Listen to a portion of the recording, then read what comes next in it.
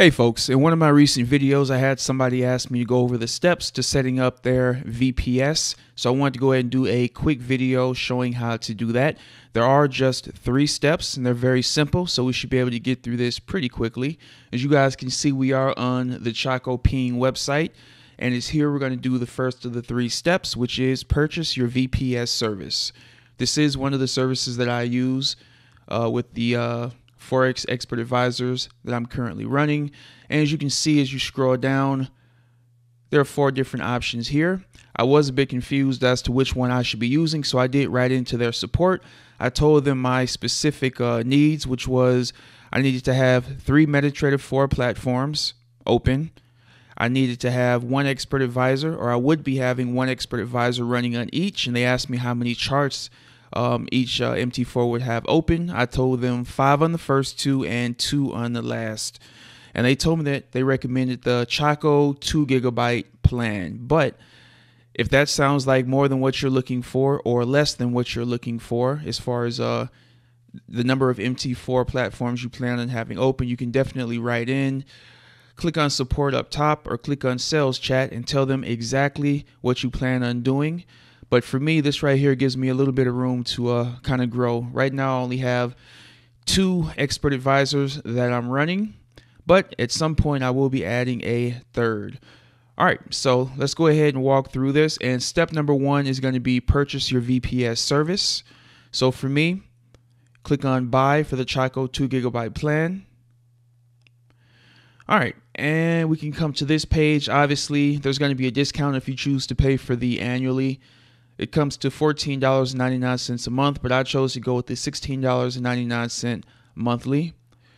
And I chose the Windows 2012 R2 Trade Optimized, but they do have 2 other options.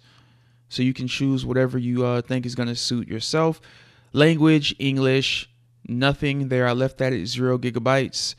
Location, mine is New York. Let's go to the next page here. All right, in this page, you're just going to input your personal information, first name, last name, email, billing address. Well, this is showing my email address. It should be postal code. Let's get rid of that. All right, so your state, postal code, country, enter a password there. And then down here, you're going to want to input your payment information and then click on complete order. All right. Now that's the end of step 1, simple enough. Now for step 2, you're going to want to wait for the confirmation email and the server creation email.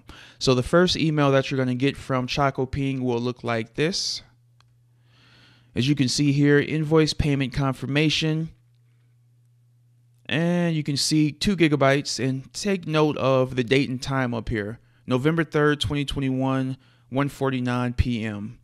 All right, you can see, as we stated, New York, English, Windows 2012. You can see the price, $16.99, as I mentioned earlier. Username, transaction number, status, paid. All right, so the next thing you're looking for is right here. If this is a new order, we need just around 15 minutes to deliver. You can see, remember that time, 1:49 p.m. All right, let's see what time they actually got this over to me. And as you can see, 1:49 to 1:52. So it only took a few minutes for them to actually create my server, get the email over to me with my login details. And as you guys can see here, same thing, Choco 2 GB and monthly $16.99. And they will have your credentials right here. You'll have your IP. I blacked out mine, your username, and your password. These are just examples that you guys are going to be able to see.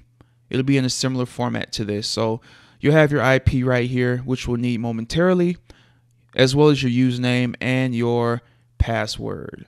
All right, so like I said, it should take 10 or 15 minutes to get past step 2, which obviously is not a long time. All right, so now let us move on to step number 3, signing in with the remote desktop connection. And actually, let me get out of this. All right, so we can get there. All right, to get to the remote desktop connection, you're going to want to go to the search feature on your computer and just type in remote desktop connection. Simple as that.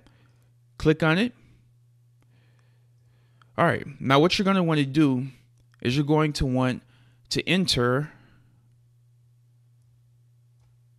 this information. You'll just come here, copy your IP, and you're going to want to put that right here in this box. And your username will go right here in this box. I should have this blacked out, but if you're going through these steps, this will be blank where it says computer, and under username, you'll input that information there. Now, I didn't actually go through and save or save as or anything. For me, for whatever reason, once I click connect, it automatically saves it. So I'm sure it'll most likely do the same for you. All right, next step, once you click on connect, it's going to tell you to enter your password. All right, and likewise, you'll have that information right here. And after you enter your password, you're most likely going to get this pop-up. And what you're going to want to do here, as you can see, we can go over it real quick. The identity of the remote computer cannot be verified. Do you want to connect anyway? All right, so you're going to click on do not ask me again on this computer, and you will click on yes. And let's head back over here.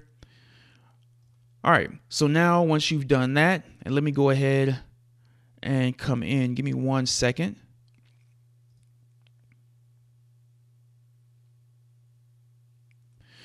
All right, so after you've done that, it should bring you to your VPS, as you can see here.